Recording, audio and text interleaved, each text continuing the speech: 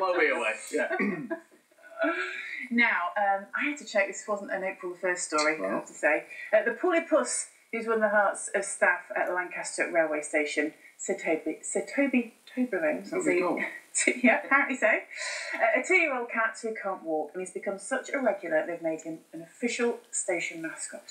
Twice a week, Sir Toby is taken down to the platform where he seems to enjoy watching the world. I think somebody's making this up. And watching the trains go by. Peter Marshall will tell us more. Here he is. He's not your normal train spotter, but Sir Toby Toblerone, as he's been named, does seem to enjoy sitting by the tracks at Lancaster Station. His ears prick up and his eyes light up and his attention is immediately focused on the trains. He particularly likes the big pendolinos that come in. I think it's the size of the carriages that attract him. And he loves it. He likes watching them in and he likes watching all the people get off. And then he likes watching them going out again, don't you, mate? No one knows why he's disabled. He was found unable to walk in a garden when he was just 6 months old.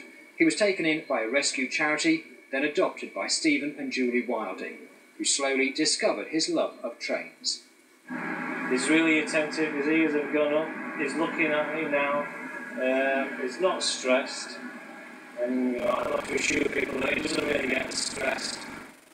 Staff at the train station have taken him to their hearts, so much so they've made him official station mascot. I take the fact that he's come up to see all the trains, and a lot of the staff here are actually train enthusiasts as well, so if he's the biggest train enthusiast, might make him in charge of the rest of us and keep us all in tow.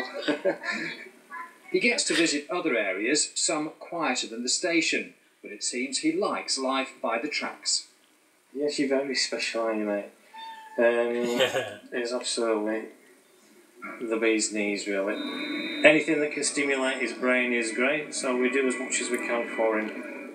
Peter Marshall, BBC Norfolk Tonight, Lancaster. Well, that's very sweet, but I don't know how a cat gets a knighthood. How do they know that he's enjoying himself? That's a good point. Diane, what's happening with the weather? Well, we didn't exactly get today, right?